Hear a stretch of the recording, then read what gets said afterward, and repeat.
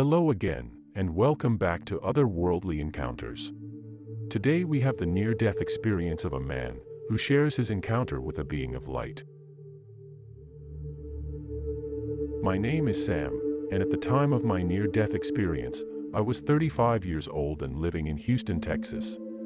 This was back in the year 2010. From a young age, I had always been fascinated by the ocean and its vastness. As I grew older, I realized that I wanted to explore its depths and discover its secrets.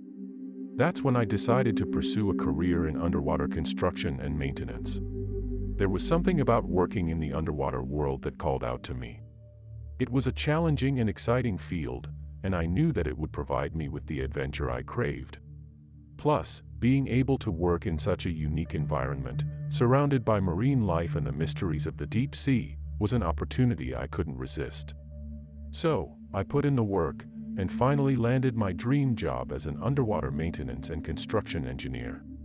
I worked on a variety of projects, such as oil and gas pipelines, offshore platforms, and underwater communication cables. I was skilled in a number of specialized techniques and tools needed for my job, such as welding, cutting, drilling, and blasting. I would often have to work in harsh conditions, dealing with strong currents, low visibility, and extreme pressure. But despite the challenges, I loved my work.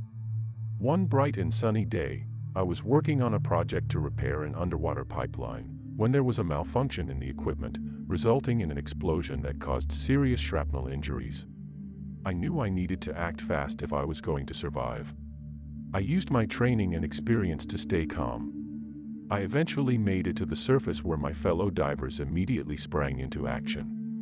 I was bleeding profusely, and after some time, the team noticed that I didn't have a pulse and immediately administered CPR and the use of a defibrillator to help revive me. I was then transported to a medical facility for further treatment. During this time, I drifted away from my body. I felt a strange sensation of peace and tranquility that I had never experienced before. I found myself in a beautiful, peaceful place, and I was filled with a sense of awe and wonder. There, I saw a being of light approach me. It was glowing with a brilliant radiance, and I could feel its love and kindness. It emanated a warm and welcoming presence, and I felt a sense of peace and comfort wash over me. The being told me that I was in a place of love and light, and that there was nothing to fear. It explained that I was in a space beyond the physical realm. He went on to say that I had a purpose to fulfill on Earth.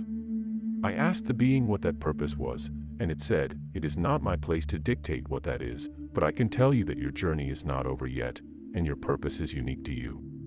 He assured me that I would be okay, and that I would return to my body soon. He also said I had a lot of living left to do, and much to accomplish in my life, and my knowledge would be used to save many lives.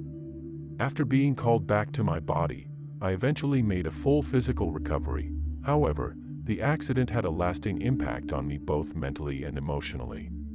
As a result, I decided to focus my efforts on workplace safety and preventing accidents like the one I had experienced. Over time, I became an underwater safety consultant. I find it difficult to articulate all the intricate details of my experience in the non-physical realm, but I can confidently say that it was the most breathtaking and transformative moment of my life. What are your thoughts on Sam's story? Share in the comments section below, and show your support by liking and subscribing to the channel. Don't forget to hit the bell icon to receive notifications for future videos. If you have a story to share, send a written account to the email address provided. Thank you for watching, and we hope to see you again soon.